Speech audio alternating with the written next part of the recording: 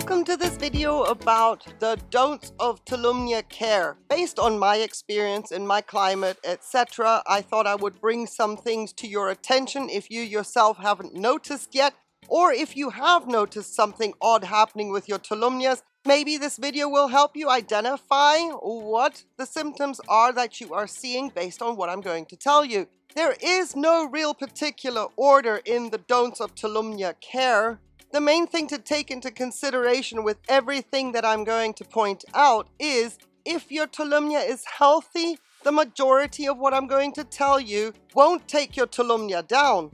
However, more often than not, we get our Tolumnias as a single fan, and then good luck with cultivating it to a strong multiple fan orchid. We know the stresses of transportation that can take a Tolumnia down, even though it has arrived new in your collection and it looks somewhat healthy, but the plant has already been through considerable stress. It arrives as a single fan, hasn't seen light for a long time, comes to a new environment, the acclimating process, etc. It may be that you are losing a Tolumnia simply because of the whole transportation, and it has nothing to do with your care.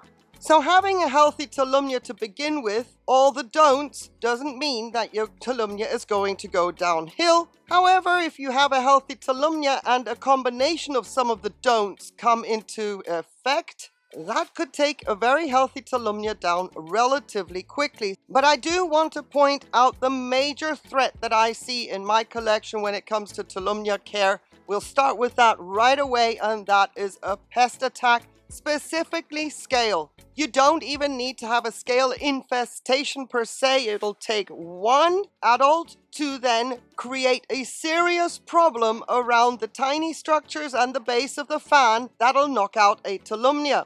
Even if the Tolumnia has matured and has been in your collection quite some time, has bloomed several seasons, etc. The moment you get scale in there, that is when problems will really start.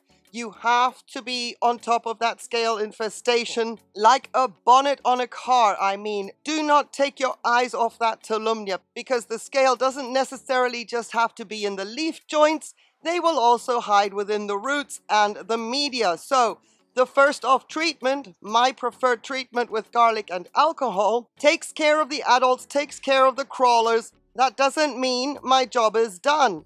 I have to maintain vigilance because these guys will show up and start the same problem on another section of the orchid. In 2022, I had a major scale infestation. I took my eye off the ball when they were hanging on the west side of my south-facing portico. I thought they were protected, but the time flew so quickly and 2 months went straight into 4 months, and that is far too long for any preventative measures to protect the orchids. What I should have done is every 2 months take my Tolumnias down from the trellis and mist them with the garlic alcohol, paint the base of the structures, and they would have been protected because of the repelling properties of the garlic. That didn't happen, so scale has decimated part of my Tolumnia collection. I have more than what you see on the table here, but I thought the ones in bloom and in spike looked a little bit prettier. Still, I've already lost a Tolumnia due to scale, and there are 2 more that aren't looking so good, and they may be on their way out. So just make sure you keep an eye on your Tolumnias and make sure that not a single pest gets a hold anywhere on the plant. It's pretty rare in my climate to see a mealybug on a Tolumnia, but scale are also international and universally spread. Watch out for the scale. No matter what you do, no matter how much care you take, it is possible that your Tolumnia is history once you see it. The next important one that will take your Tolumnia out, at least that happened also in my collection in 2020, that is to over-fertilize. Now, we have to be specific when it comes to what does over-fertilizing mean, depending on the setup. If you're growing your Tolumnias in a wet-dry cycle, it is very easy to over-fertilize very quickly because the roots do not have time to absorb the nutrients before the water evaporates, and then you get salt burn, and with that the fine roots of a Tolumnia are history, meaning it is the end of that Tolumnia unless the conditions are favorable enough, it is within the growing season, that they can somehow recuperate and then start a new structure and grow new roots. So I have two setups. I have the wet-dry cycle and I have two Tolumnias in semi-hydro. When it comes to semi-hydro, over-fertilizing can only be dangerous if you over-fertilize beyond what the size of the orchid is. Tolumnias are miniature orchids, so they don't really need much fertilizer. So the fertilizing quantity should be low anyway, but it can be a tad higher than a wet-dry cycle setup because the roots are constantly damp. That means that the velamen can't burn out. There is no evaporation on the roots, and we can be a little bit more generous with the fertilizer. If you're wondering what I'm talking about when I say over-fertilizing, in 2020, I took my Tolumnias to town and I fertilized them at 300 parts per million. And in my super dry climate, that was pretty much the nail on the coffin for many of my Tolumnias because they couldn't absorb the nutrients by the time the water had already evaporated around the roots. In 2021, I dialed that down to 100 parts per million and then followed up within 30 minutes with plain RO water to make sure that anything that should evaporate faster won't burn the roots, and that has worked successfully. 100 parts per million is absolutely sufficient. For a Tolumnia, it doesn't have to be 300 parts per million, which is a crazy figure considering I fertilized my large Cattleyas at 300 parts per million. Yeah, don't know what I was thinking there. Well, clearly I wasn't thinking. But you see, the semi-hydro pots, because the roots are constantly damp, I can go up to 150 or 160 parts per million, and that is working out beautifully. I don't have any root burn. So when I'm talking about over-fertilizing, I'm giving you my margins based on my climate and my lack of humidity, which is a great seg into humidity. Another big factor about the don'ts of Tolumnia care is ignoring the fact that they need a lot of humidity if you're going to apply a higher concentration of fertilizer. If you have enough humidity, the evaporation is not as fast, no matter how hot it is. The higher the humidity, 85% or higher, consistently will avoid premature evaporation of any kind of fertilizer solution around the roots. However, if you're not growing in a wet-dry cycle or you don't have your Tolumnias mounted, you have them potted up in a semi-hydro setup, the high humidity can work against you because it can pose a problem with regards to rot around the base. Even though an established Tolumnia looks pretty solid and can ward off certain things, there is something about the base of Tolumnias that we always need to be mindful of, and that is why scale goes there. The spaces in between the leaf joints, the bracts from the new growth, everything around there is very tight and of course very small. So even high humidity will find and get a hold into those tight nooks and crannies, and that is where rot will start very quickly. And it is super difficult to bring a Tolumnia back that has experienced rot at the base of the fan. So match your humidity levels with your setup. A wet-dry cycle with high humidity can also be achieved. And then you can be a little bit more generous with the fertilizer, seeing as the evaporation isn't as fast. But watch out with your setup when you have a high humidity environment. Even if it is pouring with rain consistently in your wet-dry cycle, add the humidity to that. The rot will kick in rather quickly. No matter the airflow, high humidity, lots of airflow is wonderful for many orchids. But if you have high humidity consistently, add to that a lot of rain, the airflow is not going to help you. So keep an eye on your Tolumnias if you are in that kind of a climate. Low humidity is a problem in my climate. Add to that hot, dry winds, and I will get leaf tip burn. That is not fertilizer burn. By the time I had fertilizer burn, it didn't even reach the leaves because the roots were already dead. But low humidity, in contrast, will show you desiccating leaf tips. Doesn't mean there's anything wrong with the Tolumnia, but be aware that your Tolumnia is still getting hydrated enough, even if you've got leaf tips that are looking crispy and turning brown.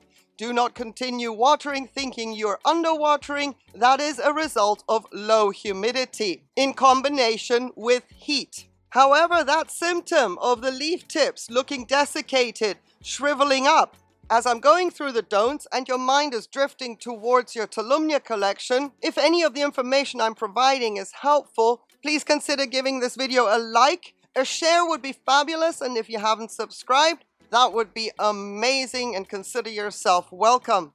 Now take the symptoms of low humidity and think cold temperatures, because that's the next one when it comes to the don'ts of Tolumnia care. Because the same symptoms that low humidity shows on Tolumnias will manifest themselves if the Tolumnia was exposed to cold temperatures. Same thing, the desiccated tips and a shriveling of all structures to a certain degree will be exactly the same as you will see with cold temperatures. But there is one symptom that can distinguish the low humidity symptom to the cold temperature symptom that you can watch out for, and that is anthocyanin. That comes with cold damage. It increases the anthocyanin, so if you have a Tolumnia that normally is a nicer green and suddenly you're seeing red, check the fact that maybe your temperatures were too low and it has a problem with that, and then you need to remove it from that threat of low temperatures, and it will recover relatively quickly. The anthocyanin should then be gone within about a week or two. Because the two symptoms are so similar between the low humidity and the leaf tips versus the cold damage, just know that at least you can take the threat away by putting the orchid into a warmer spot. Low humidity is something you're just going to have to accept, the side effects being that your Tolumnias that are a little bit more sensitive will have desiccated leaf tips.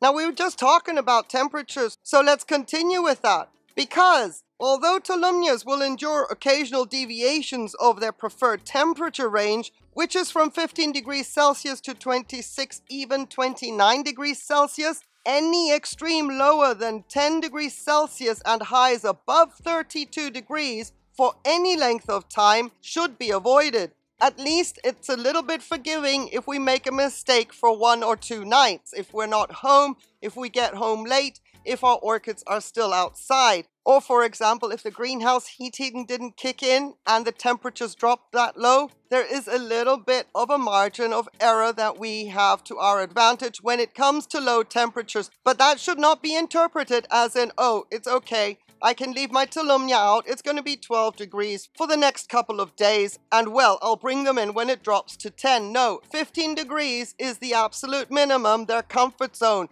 Breach that and go any lower and you will see signs of desiccated leaf tips and an increase in anthocyanin. Of course, then, being highlight orchids doesn't mean that our Tolumnias should be in direct sun, even though I have them in direct sun right now. That is only for filming. Even the winter sun, they should not be exposed to direct sun for any length of time either. Of course, you can say I have plenty of airflow, but the structures are so thin, they will burn easily, and you will notice that as well on the leaf tips. I do not expose my Tolumnias to direct sun, no matter what time of year it is, of course, especially not during the summer. The structures of a Tolumnia are so thin, even though they feel succulent-like, but they don't have a thick cuticle. So the transpiration is pretty fast. With the wet-dry cycle that most of our Tolumnias are grown in, any kind of water that they've absorbed after being watered will then get lost very, very quickly through the leaves, seeing as their cuticle is so thin.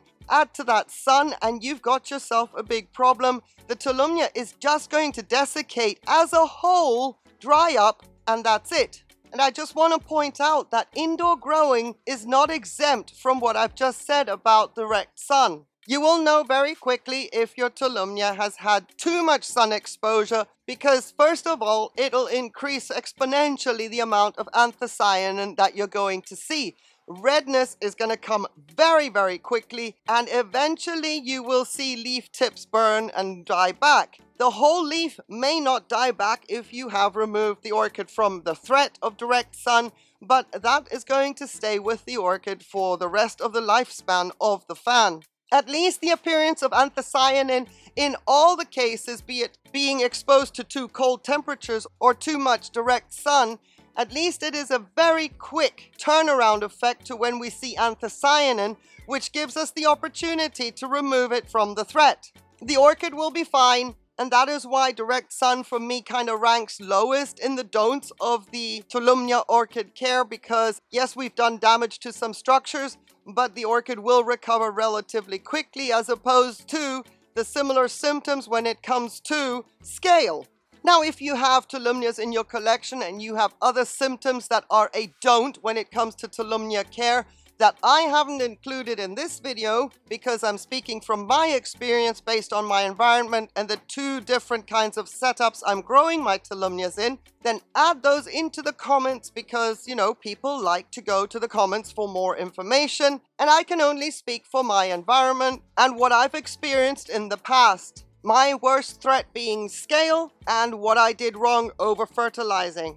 Other than that, the Tolumnias might look a little scruffy, but they bloom. I appreciate your time. I hope this was helpful. Thank you so very, very much for watching. Have yourself a fabulous day on one condition, please, that you stay safe. Take care. Bye.